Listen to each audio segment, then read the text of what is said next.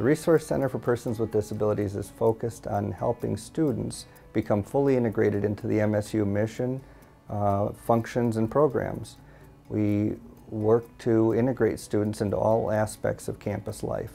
Rcpd, everything I needed was from them. If I had any problems, anything I needed to know, anything I didn't know, the first place I went was Rcpd, really honestly. Our slogan, maximizing ability and opportunity, is one we're quite proud of. It really talks directly to our core mission, and that is to keep people involved in the programs and to really help them reach beyond maybe even where they think they can go to maximize their ability and all the opportunities that a higher educational institution brings. You just got to have an education. You've got to be able to separate yourself from the other person walking down the street that wants the same job. You've got to have some kind of marketable skill that, to allow you to do that.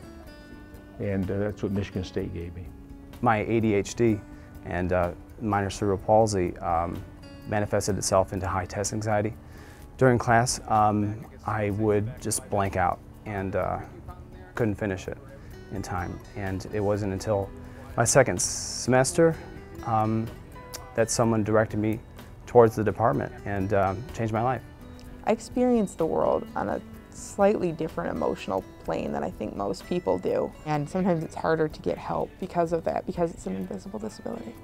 But I've had some wonderful instructors, and the ones who've been helpful have shown me all of the things that I'm capable of. I've done so much more than I ever thought I could do since I've been at Michigan State. Rcpd does a lot of stuff for a lot of students. Last I heard, there was, I think, 1,200 students that are served through Rcpd. And, I mean, they help us with tests, they help us with getting books, with tons of stuff. And if it wasn't for Rcpd, I'm not sure I would make it too far in college. I would encourage them to seriously consider sending their child to Michigan State University, because this university has a reputation of being family-oriented. I'm happy to say we have built a family-like environment here at MSU, and we're prepared to really welcome people with disabilities, no matter what the disability, and to let them realize the dream of higher education.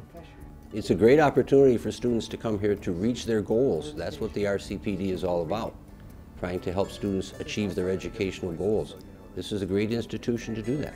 Rcpd does not force you to jump through hoops. It doesn't make you feel different. It doesn't make you feel like I have to, or I need you, and they, oh, I'm going to help you, with no pity at all. You're very professional, very supportive, but not so much I'm going to help you finish and I'm going to help you get your degree. That's the difference. If you're feeling like they're going to feel sorry for you and you don't want people to see you as a really different person, that just doesn't happen with Rcpd. By the time students graduate here, I think many of them have learned to reframe disability into a new, unique experience. They'll call them challenges, they'll call them life-changing events, but most of the time students find their disabilities here have just enriched their perception of the world. To accept the help of the Rcpd, it took a lot for me to accept my disability. I had to learn to work with it and to actually see it as a strength. And I think in a lot of ways, having it has given me a better appreciation for what it takes to get through a class. Gaining knowledge through the Rcpd of my disability set me free. There are resources that can help bring me to where everyone else is.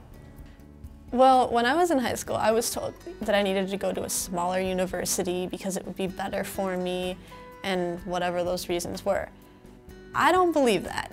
Sometimes the bigger universities are better because you have more students with that disability and they know a lot better what's going on, what you need. You don't have to walk into the disabilities office and go, well, I need this, that, and something else.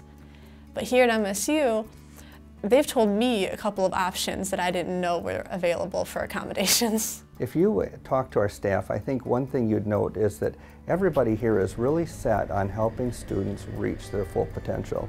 And we know that that doesn't happen by chance. We know it doesn't happen if we get too involved. We know it's most effectively done if we can partner with them and kind of push them, set their goals high, support them when things get tough, and really help them realize their full potential.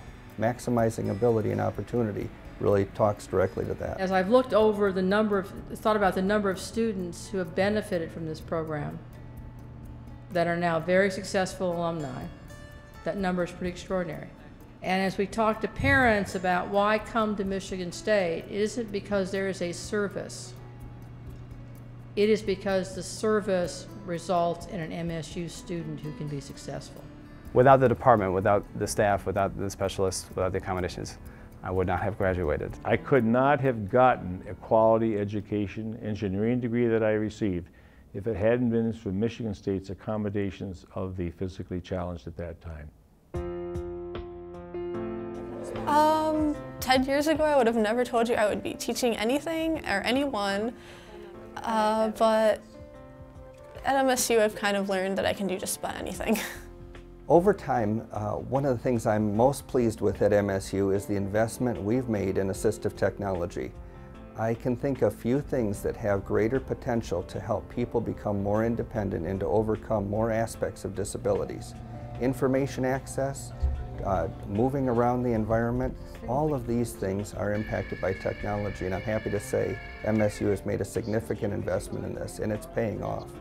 I think MSU and Rcpd is on the cutting edge of a lot of that technology. In fact, someone in the office even helps design some of them. This year, I had to go to a class where we had to take blood pressure and found out I couldn't use a regular stethoscope because of the hearing loss.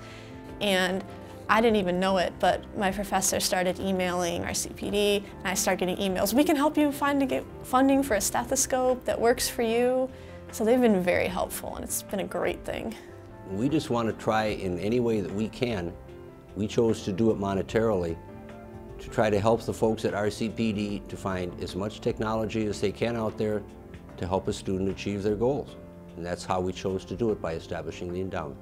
One of the greatest rewards I've had is watching a student come in a little bit uncertain, or maybe a lot uncertain, watch them work hard for 4 or 5 years, watch them graduate, and then eventually be able to come back and reinvest after they're employed and making money, and come back and help something grow here that wasn't here before, helping their peers, kind of paving a trail to make things even better for the next generation.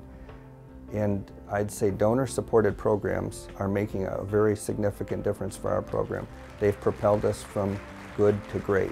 The idea is to keep the organization going, because it's such a lifeline for so many students. I would find it very difficult for me not to want to give back as much as possible to this organization for as much as they've done for me. Michigan State was there for me in all aspects, from a living aspect and from an accessible education standpoint. And I'm so happy to be with the Rcpd now, because that's exactly what we want our money to go to. And we want Michael, and keep pushing him to advertise that. Get the news out. Get the news out to all the counselors and all the schools and that type of thing, with emphasis on Michigan, to tell them that, by golly, you can get a quality education, regardless of your physical disability, because Michigan State will help you.